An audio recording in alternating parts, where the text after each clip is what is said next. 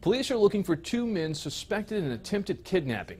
They're described as looking like twins, Hispanic with dark curly hair in their 20s.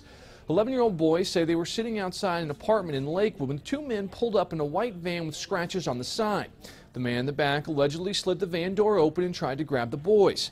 According to the Jefferson County Sheriff's Office, one of the boys threw and hit the man with the water bottle. The boys then ran away. If you have any information about this case, please call the Lakewood tip hotline. The number's there on the bottom of your screen.